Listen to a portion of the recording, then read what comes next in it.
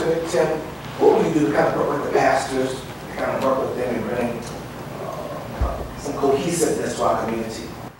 Yes, sir. And for those of you that don't know, this is Pastor Raymond Bell, Dr. Raymond Bell of Mount Hope Church, one of our larger churches in the county. I think we've already started that process. You and I together, we have reached out to other churches throughout the county through the Sunday School Union. I was very pleased to be invited to Sunday services about a month ago. The wife and I went to Pastor Bell's church, and I couldn't believe how well we were received. And then later out in the community, we've run into parishioners from Mount Hope, and they still say, you know, I was really impressed that you came to our church. Well, that's what we need to do. We need to reach out to the community, and if it's through the faith-based organizations, I'm up for that. I think it's a good thing.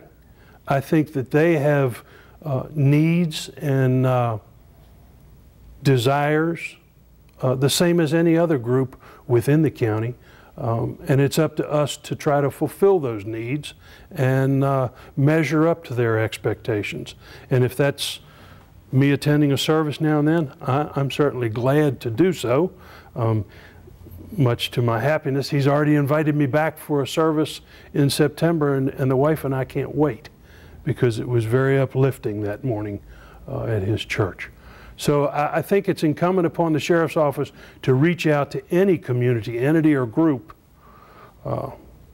Again, if it's faith-based, professional-based, whatever. I'm up for those challenges. I think it's good. I think it builds trust in the agency, within the community. And again, it's that simple factor of trust. If the community doesn't trust its law enforcement agency, we're dead in the water, folks, and it's just that simple.